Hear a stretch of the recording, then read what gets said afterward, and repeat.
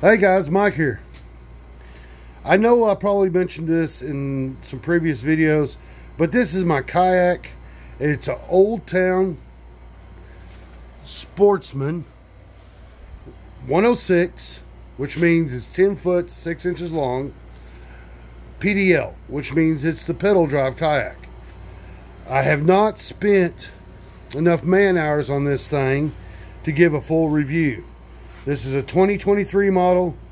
So far, the 4 or 5 hours I have spent on it, I absolutely love it.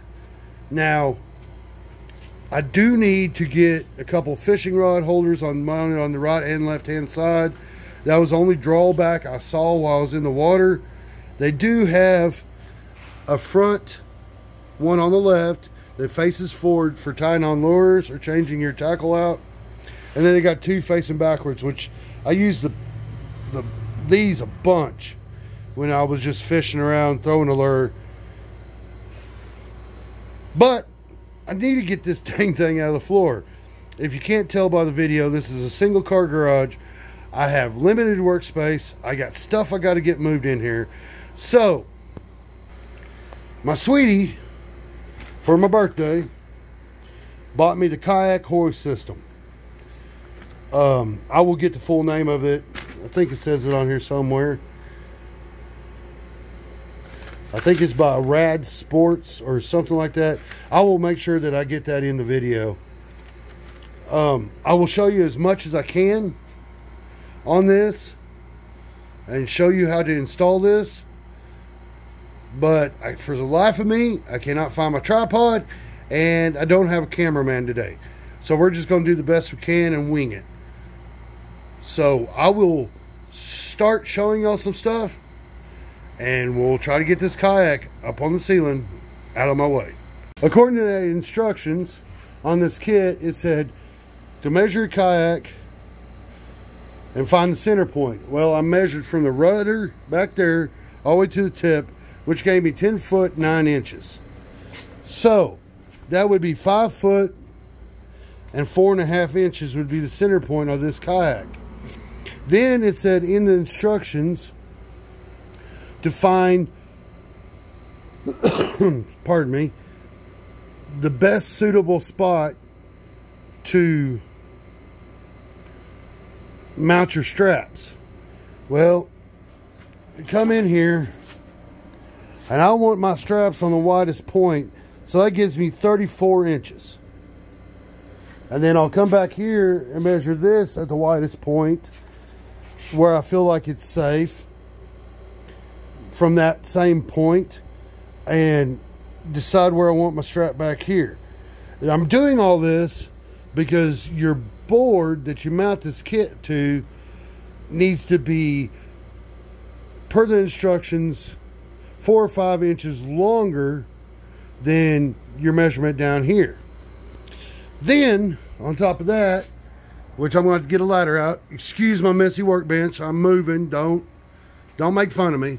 Then I got to measure from the wall, that wall, and make sure when I raise the kayak up, it does not hit the walls or it's not in my way.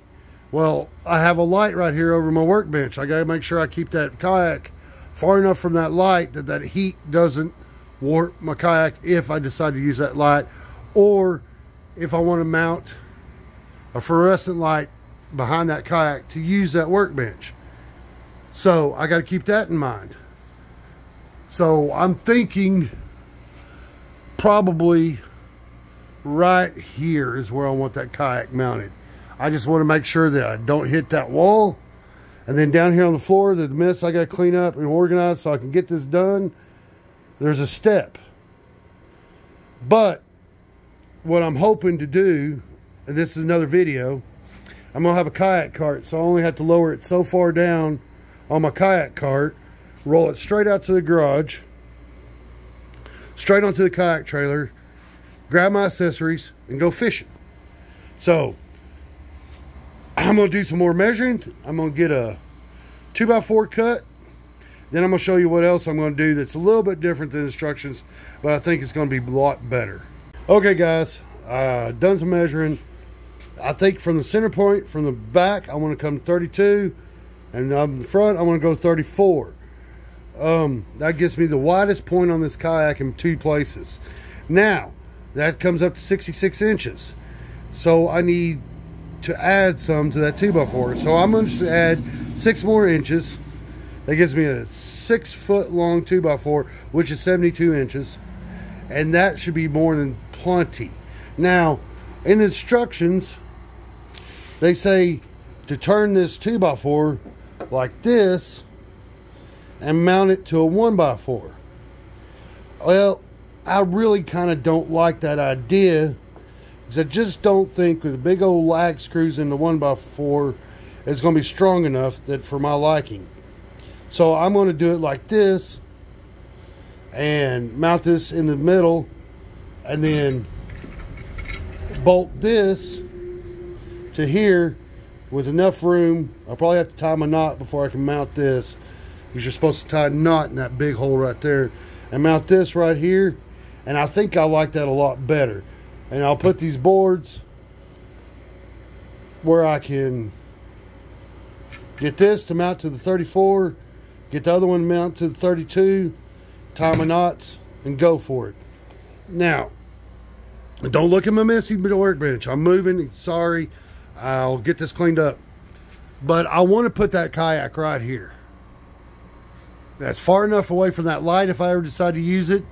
And I think it's far enough out so when I get my kayak cart / workbench built on wheels, I can lower that kayak down, roll it straight out to my kayak trailer, and it'll be easy loading and everything else. And it'll also protect the kayak, because I'm not sitting here dragging this thing on this concrete all the time. Inside the garage is not too bad, but you start dragging it out on the driveway, that's a lot rougher, and I don't want to mess up the bottom of my kayak.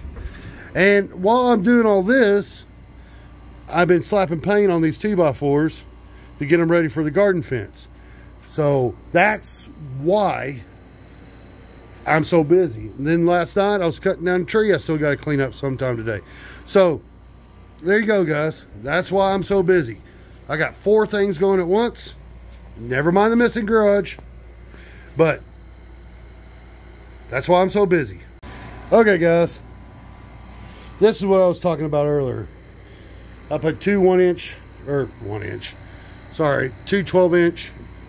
boards, 2x4s this way on my 6-foot long board. I put 5 screws a piece in there. 3 inches from the end, 3 inches from the end. That gives me, it's screwed up so bad. That gives me 66 1/8, guys. So don't chew on me too hard.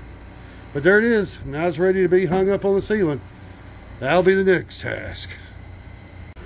Okay, guys. There's no way for me to record to get that mounted to the ceiling, but it's up there. I've got 7 3-inch wood screws in it. I'm going to go buy some lag bolts tomorrow. My opinion, it's going to have to be modified some. I'm going to have to raise it up.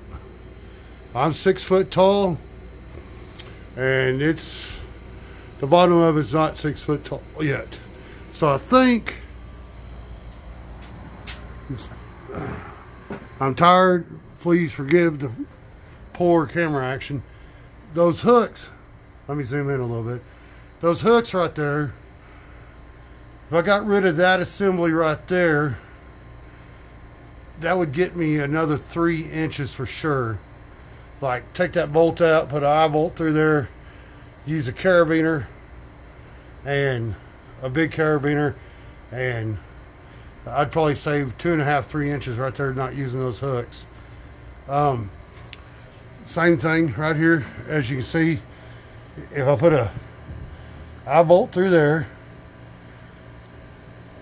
and put my carabiner, oops, let me raise the camera up, I'm sorry.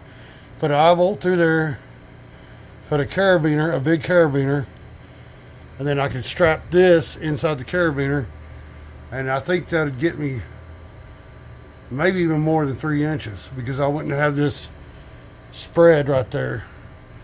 But overall, I like it. The brake, the only thing that's holding it up right now is the brake. Only downfall I see to it is the brake. I physically have to get up here on the step stool and then pull this down, because I can't get far enough in front to release the brake, and I hadn't practiced enough. But there you go, guys. Oops, let me unzoom. I'm tired, guys, I'm sorry. But there you go. And I have a whole nother kit for the second kayak. But I definitely want it up higher. I'm gonna go to Home Depot tomorrow and get some eye hooks, or I keep calling them eye hooks, eyelet bolts, and put those on there, and then some very big carabiners to put those straps through. Then I'm gonna get some eye bolts, and I can put some over here. Then I'll have to probably put some over here. And so when I get it raised all the way up, I can put a ratchet strap on it, pull it tight, and pull it the rest of the way to the ceiling. I want it as snug as a bug in a rug up against that ceiling, so I don't hit my head on it, because I really hate cussing. So I didn't show much work.